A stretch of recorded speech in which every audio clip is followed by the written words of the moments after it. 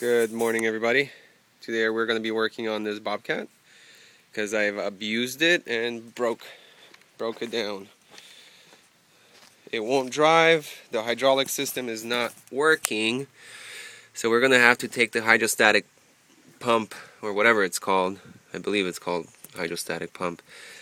Now the gears right here, they're dead. They've stripped because I've been abusing this beast. So we're going to disconnect all these hoses. There's a couple bolts that hold it down. Remove it. Take everything out. I have drained the hydraulic oil out of it. And I've got my manual here. So as you can see right there, those are the gears.